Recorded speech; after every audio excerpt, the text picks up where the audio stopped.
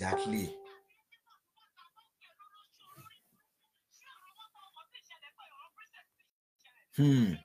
Bẹ́ẹ̀ni. Into she.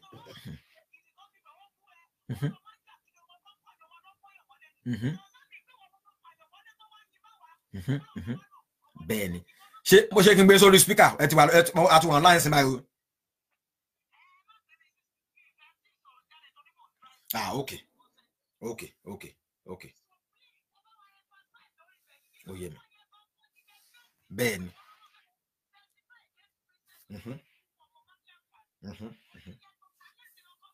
Of course. Seriously. I'm organize bá ṣe máa ṣe lágbára Ọlọ́run. Ó yé mi. I'm sọ̀rọ̀ pa yẹn ṣe gbọ́. I'm sọ̀rọ̀ pa yẹn definitely. Okay, thanks so much. Bye. Now, thank you guys for coming back. Now, mo rò pé gbogbo wa láti gbọ́ ohun tí mo kà fún wa yẹn. Mo rò pé àmì ò lè gbé sórí afẹ́fẹ́. Thank you for joining us and thank you for coming back. Okay, lè gbé sórí afẹ́fẹ́. They lè post it, but I can read it for you guys so that kẹ́ lè mọ̀ what is on ground. Now, see, ẹni tí Esabod lọ mú sábẹ́ ilé tó pẹ̀rẹ̀ ní ex-manager ìyẹn òòṣà tí ó gba owó tó gba almost £1,000 lọ́wọ́ princess.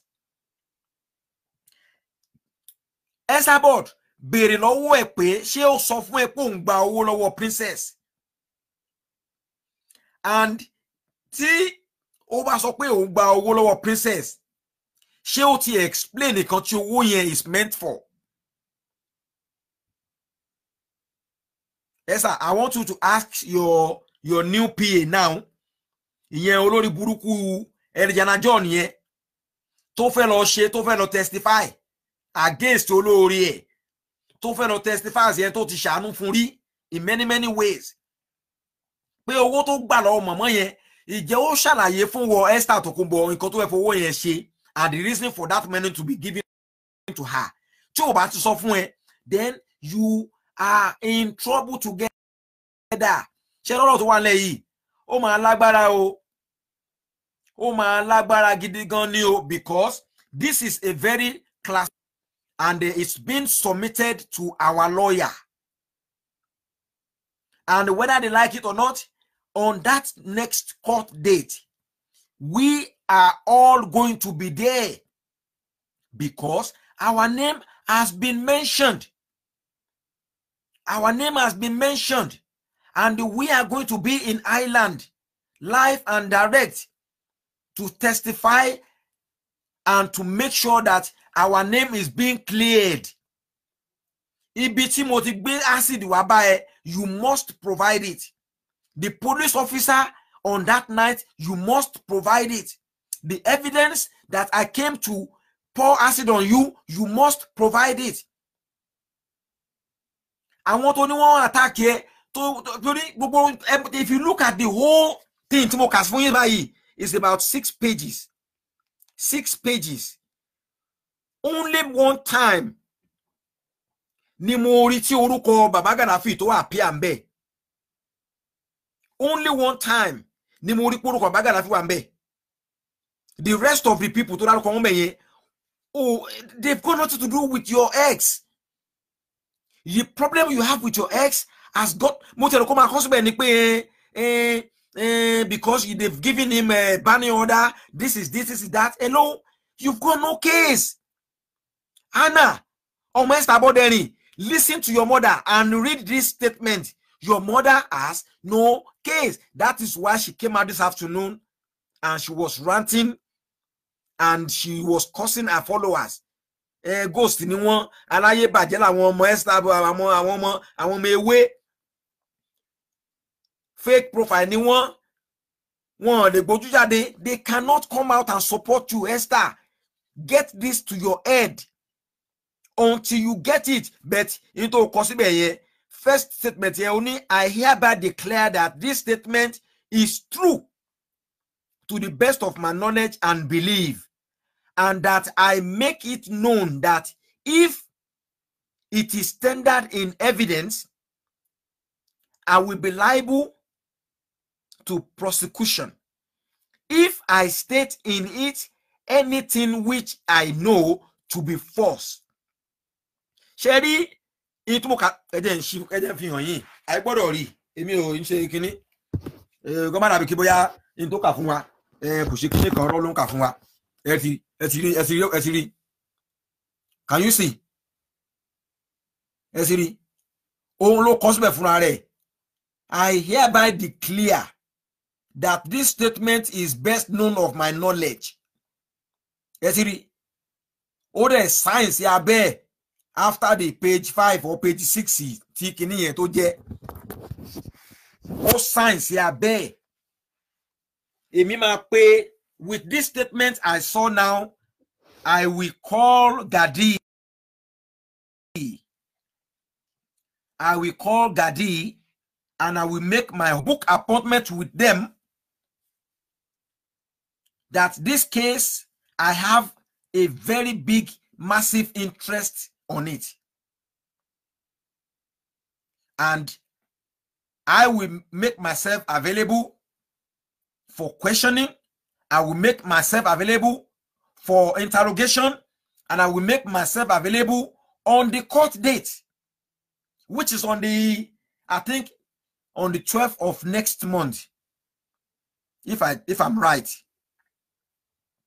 So therefore, ẹ̀yin èèyàn mi, mo ń bẹ̀ wá torí Ọlọ́run ṣe rí, àwa ò ní wá síbi láti wá pa irọ́ fún yín. We have nothing to gain in lying to anybody on this social media. We are fed up of liars. We are fed up of defamators. We are fed up of life destroyers. And that is why we say no to cyberbullying. Headed by Abike Towilope Adeoye. And I support them. I support peace. And if you know that you support peace,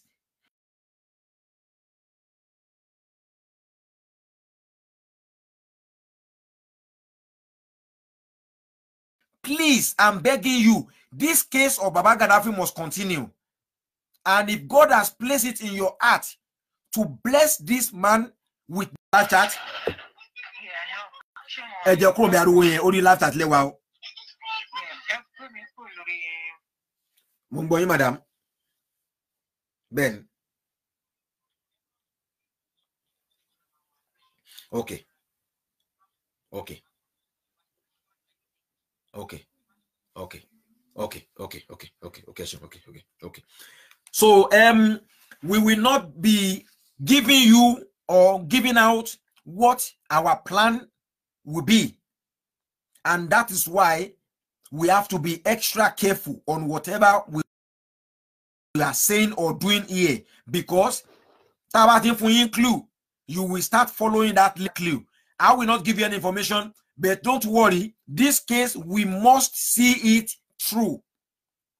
Because if we abandon this case, whether you like it or not, and we don't want our case to be a gekwejo. We want it to be finished at once and end off. We must face this woman squarely, legally, so that we can finally put her to where she belongs. So I'm imploring you guys, please, please, if God has placed it in your heart, it's not compulsory.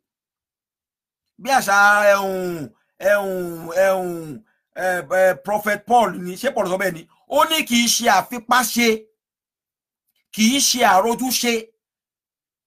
Ẹ má ṣe torí pé ẹ fẹ́ ṣe, but ṣe torí pé o fẹ́ onífẹ̀ẹ́ òdodo. Seek truth, and that is what we are doing here. That man Baba Gaddafi, Baba Richard Adeoye, he has done nothing. He has done nothing to deserve what he is getting from this woman, this Esabod. And none of us deserve anything. T Esabod to show on Facebook. Because this woman, she picked on innocent people that wrong her anyway, people that has never wronged her before. I won't pick on, and the examples are endless. Many of you are victims of Esabod. Many of you are victims of Tokumbo Abodeni. You can keep flagging. You can keep flagging.